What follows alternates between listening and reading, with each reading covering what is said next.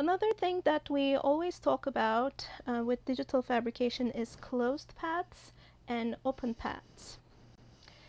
Let me show you what I mean. I have prepared these paths right over here.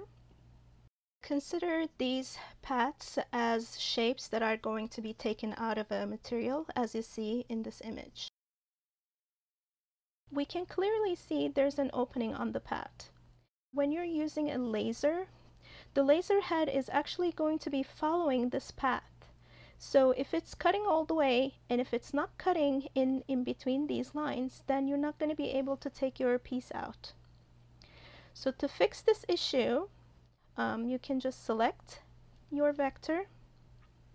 You can click direct selection tool, zoom in, select individually the anchors by themselves by press and shift down, and then go to Object, Path, Join. You can also do this with Command J. Here we go. Now it's closed. So in this whole file, it looks like everything is closed, but this is not always easy to see. So another way to check is you can click on Window and then select Document Info, and this little window will open. In the Document Info, I am going to make sure that I open the options. I'm going to click the selection only, and then I'm going to make sure the object is also selected. I want to see if I have any open paths. So I'm selecting all of my artboard, and in here it's reporting to me that I have one open path, open vector. So this happens sometimes because of the fill. So I can get rid of the fill, and then here we are. I can see it very well.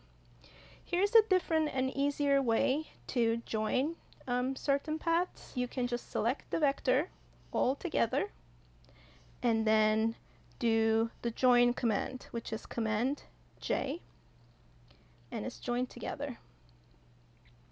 Let me show that one more time.